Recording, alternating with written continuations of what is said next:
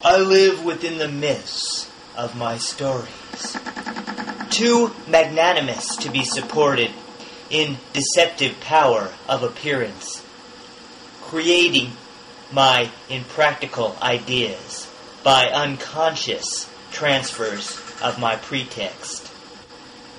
I am myths collectively traveling by conceptions of past generations, and those genes adapt or become extinct, engulfed by invented complexity, not progressing past its evolution. I function on irrational levels, powerless to make balanced decisions, oblivious to how selfish I am, thwarting new avenues and remedies to seek factual knowledge, then belief.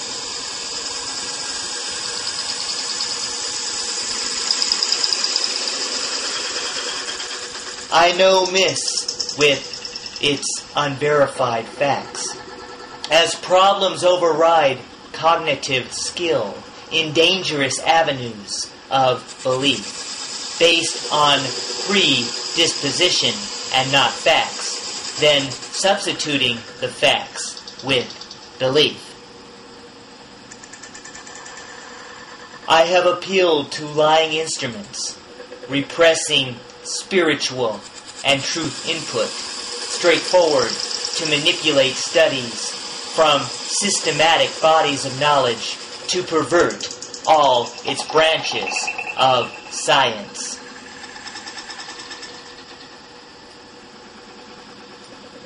I support my fragmented arguments like the stage of an unreserved eclipse, when its light is entirely obscured, losing the totality points of view, finding pieces of my disagreement.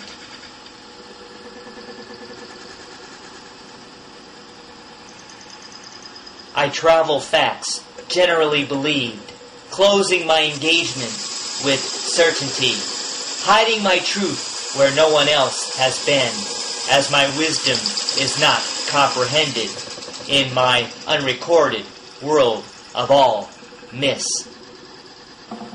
I have left my truth with a pawnbroker as security against exposure, held hostage like a lowly deprived pawn, progressing one square forward at a time, with an optional first move of 2 squares.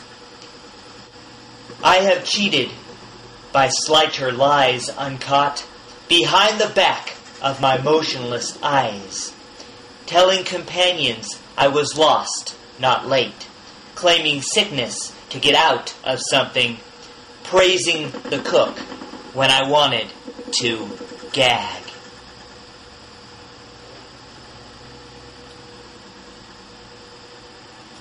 I have lived through my substantial falsehoods, bragging assets that can be converted into commodities of one-night stands, swooping value for the lies of others, for the myth of being a stud fucking.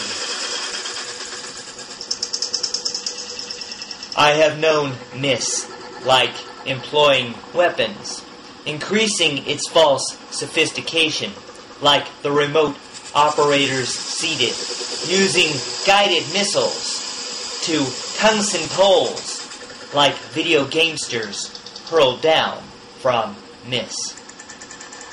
I have known myths at supersonic speeds, destroying my unloved genes passing down, cutting all the abrasive and hurtful, sewing up my unzipped irritation through myths of conquest and truths of defeat.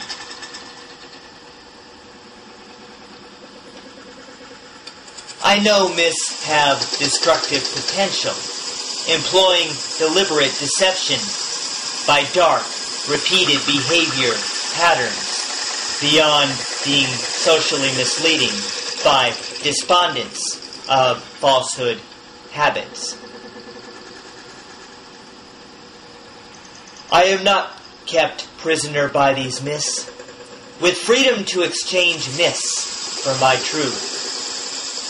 When my fear is not my motivator, frightening me like panic reverence by the anticipation of danger.